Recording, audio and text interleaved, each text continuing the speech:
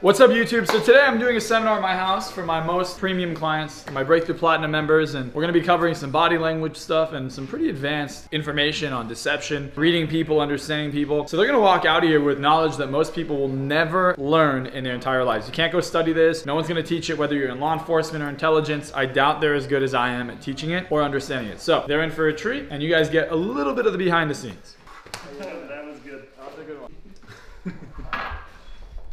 Why is it so disgusting, bro? How do you drink this shit? Tastes like shit. It's an acquired taste. It's not an acquired taste, it's a shit taste. Actually, I haven't had milk in a while. That's funny. There's like a weird taste. Bro. That's what it is. That's exactly what it is. Oh shit. I have a cut in my mouth and he bought me this like thing to numb my mouth and I put it in my mouth and everything I'm tasting tastes fucking weird. And now I know why. It's because my taste buds are fucked.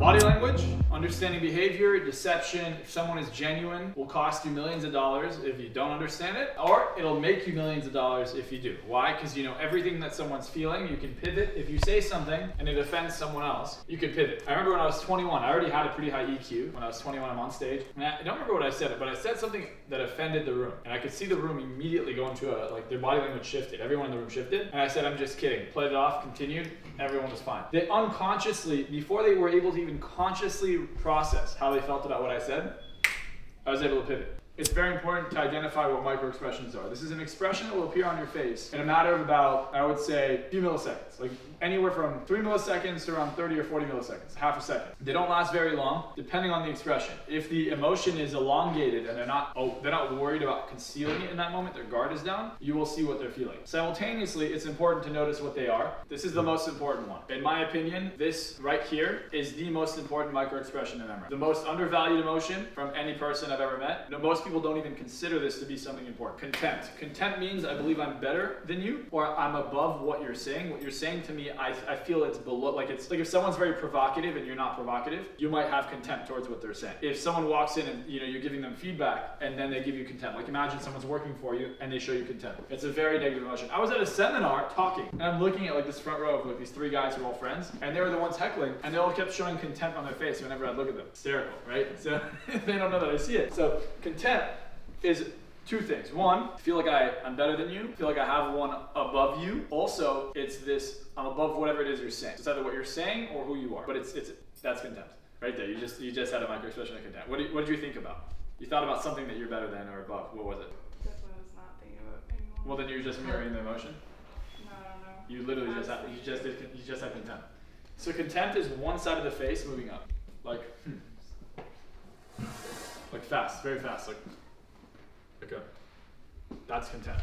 I'm better than this thing. And you'll notice someone even talking about something maybe they're guilty of, it's like, oh, I'm better than that. If they're confessing something they're unhappy with, you'll see contempt on their face, not towards you, but maybe towards the action they took. So it is context dependent, but it really means I'm above this thing. If I see someone acting kind of sad or, in their feelings, they're gonna be looking down. They're gonna do this. So they're gonna be looking down like that. Your job is to get them to stand up and look up. For instance, let's say Z here is upset and he's sad. Look down.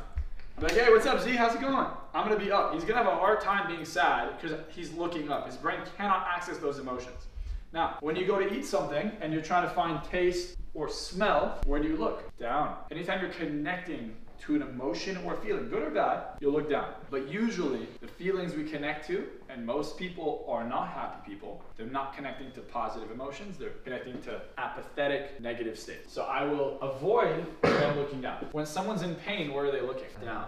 If you want to disconnect from physical pain, look up. It's going to be harder for your body to connect to it. If you want to disconnect from an emotional pain, look up.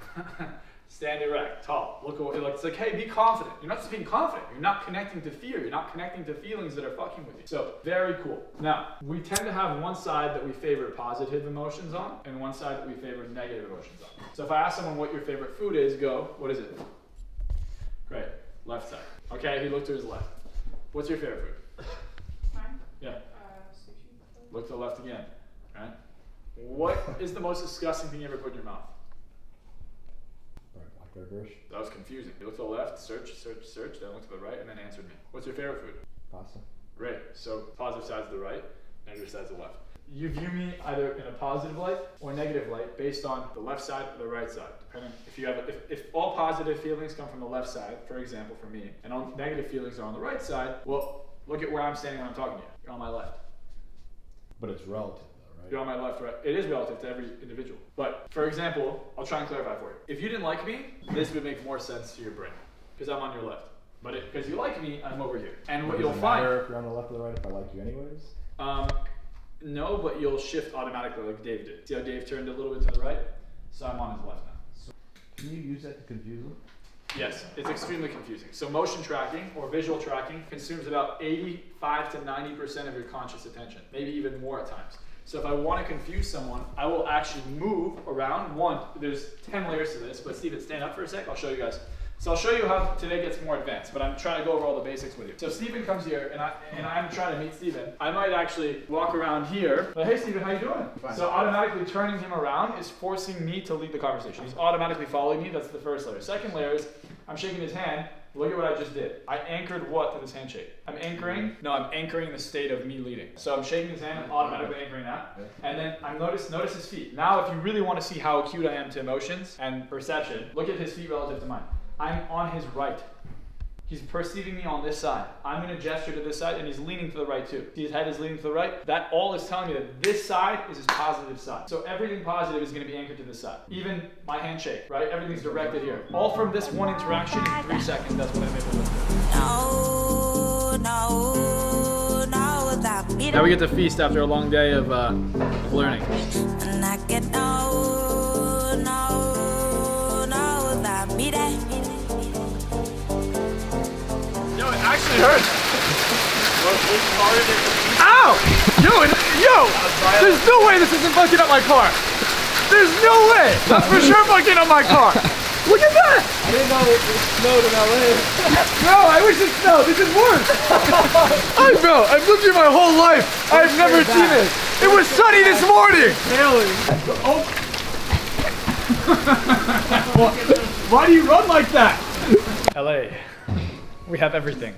All right, so it's 8:30 in the morning. I got a message from the GM of a Porsche dealership. My car has arrived. There it is. So I'm gonna go unbox the beauty and make it happen. Oh, here, they're calling me actually right now. What's up, stud? Hey, I'm just walking into work. Well, I'll see you in 10 minutes. I'm on the way. Sweet. I'll see you in a sec. All right, brother. We're literally a minute away from the dealership. We're about to pull up. And I'm excited. I'm fucking ecstatic. I've been waiting for this car. So long story short, I'm waiting for this car for 5 months. I sat down, I ordered it. I think this is the highest spec MSRP GT3 in the entire country. The MSRP on this thing is like 238. Good luck finding ever finding a GT3 MSRP. I've been like, I can do it. Do it. Let's see you do it. You cannot do it. Here it is, here's the dealership. Where the fuck's my car at? Where's my car at? I can go look at it, yeah? I can go look at it? How you doing? Good. Thanks. Wow. There it is, bro. Oh my fucking God. No fucking way. Look at this shit. Oh my God. It's so fucking sick. Yo, come look at this. Oh my God, everything. The boxes are on everything. It's sick. What's up, Quinn? What's up, Marcel? Are you excited or what? How am I not gonna be excited? Look at this. You see it? It's amazing, dude. It's beautiful. Oh my goodness. Never unwrapped a car in my life.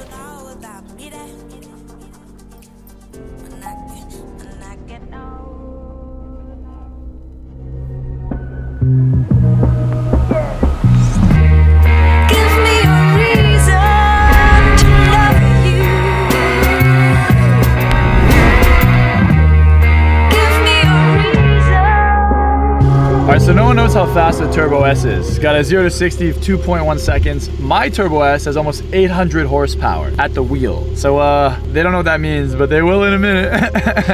Kayla, you excited? I'm terrified. Why? I don't want to die. You're not gonna die. I feel like I'm gonna die. Oh my fucking You God. better not do anything stupid. There's a cameraman here. You know what that means? Cameraman never dies. But I will. What is this? Oh, it's just a regular Carrera. Peasants. I'm kidding, I'm kidding.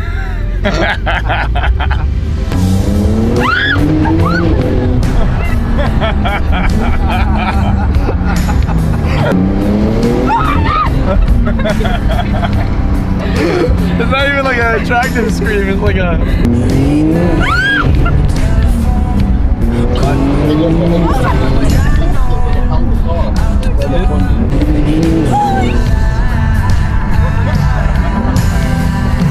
So how do you feel about the car? I feel like I'm gonna die. Scary. I already told my family I love them.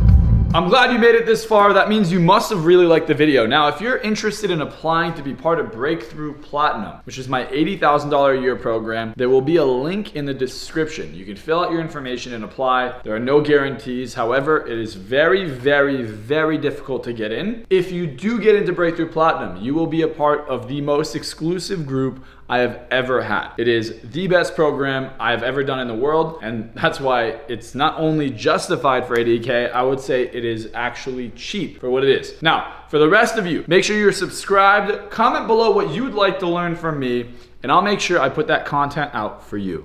I'll see you guys on the other side.